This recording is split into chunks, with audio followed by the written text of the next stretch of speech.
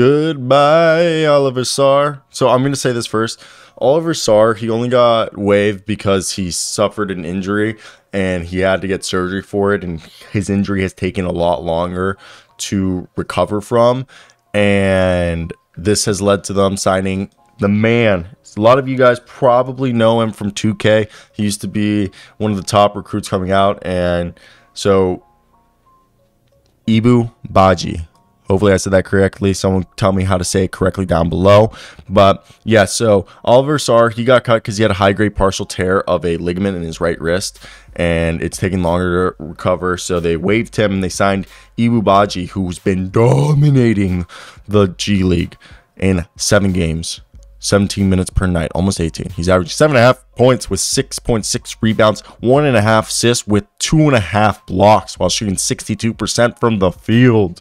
Okay, and he's just been dominant out there, and it's been very fun to watch the guy.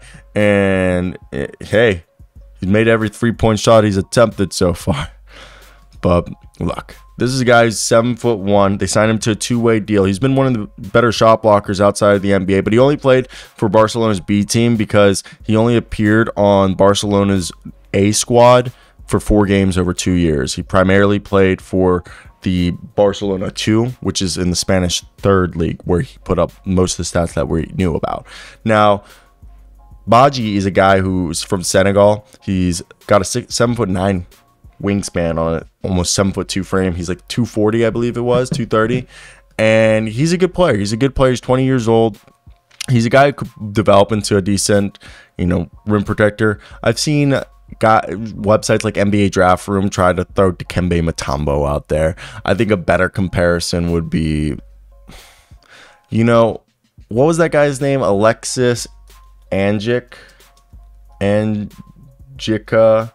I don't even remember. He played for the Pelicans. I think that's a good comparison. Alexis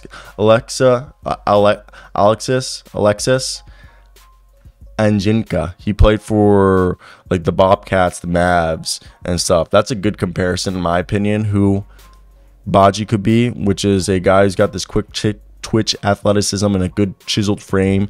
And he was in the 2021 NBA draft. Like, he was a prospect that I remember that was being looked at, but he ended up pulling out of the draft because he saw that he wouldn't have been drafted that high, and that probably was the good move for him. But yeah, it was definitely interesting to see how he's came along, and he did a good job in Europe, but he's a guy who's definitely a good job at staying vertical, blocking shots without fouling. He's an anchor. Okay, he's a way better athlete than Taco Fall, another tall guy, and his impact as a shot blocker should be felt immediately. The problem is his offensive game is very raw, but he shows the making of having a decent jump shot and ball handling skills. He's a decent passer, so for his size. And I think, again, he's a guy who's going to be kind of like an Alexis Anginka, who played for the Pelicans, the Raptors, the Mavericks, the Bobcats. So I think he could be a better version of that guy. So I think there's room for Badji to be a successful NBA player. It just might be take a little longer than most people would expect. That's where I want to hear your guys' thoughts. What do you guys think of his game? And was there anything I might have missed that you guys would have liked to hear about?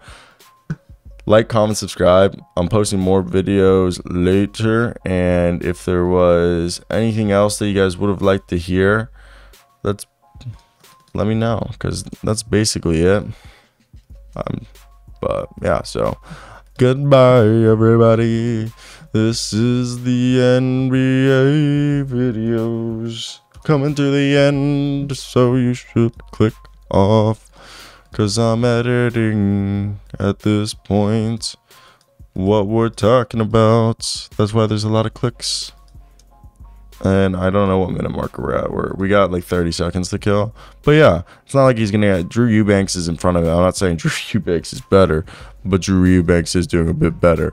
So yeah, I think it's interesting. Also, Twitter hasn't really changed. Anyone who says Twitter's changed since Elon's taken over is lying. This shit's the same app. And if you got a problem with it, then you're an idiot. Bye. Bye.